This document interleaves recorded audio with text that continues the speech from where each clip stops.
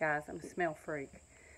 It can be a blessing and a curse, but regardless, I have crazy smell memory. I can remember smells so well. And one of my favorite smells on earth, and yours may be too, is my mama.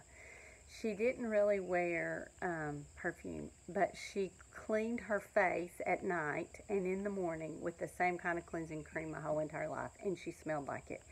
And it was just kind of this mild scent mixed with her scent that I loved.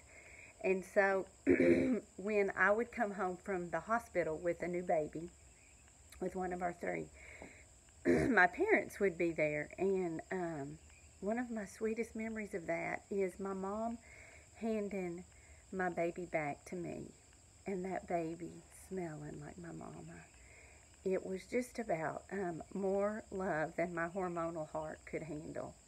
And I don't know, it's a sweet memory, but it's what I think of when I read 2 Corinthians 2, verses 14 through 16, and I want to share that with y'all.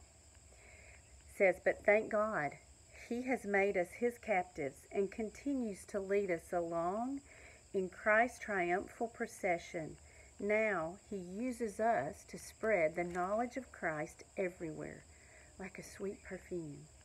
Our lives are a Christ-like fragrance rising up to God, but this fragrance is perceived differently by those who are being saved and by those who are perishing. To those who are perishing, we are a dreadful smell of death and doom, but to those who are being saved, we are a life-giving perfume. And who is adequate for such a task?" Amen to that.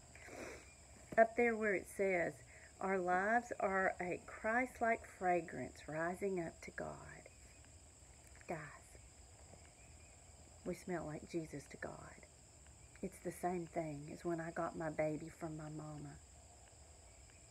We're a combination of smelling like Jesus and smelling like us.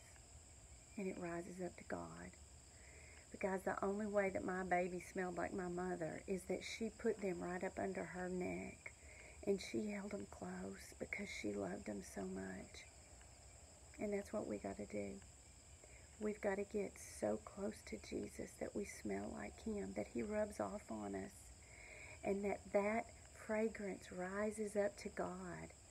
And it says in here that it's going to stink to some people because they're not going to be in. But to those that want salvation, oh, it'll smell good.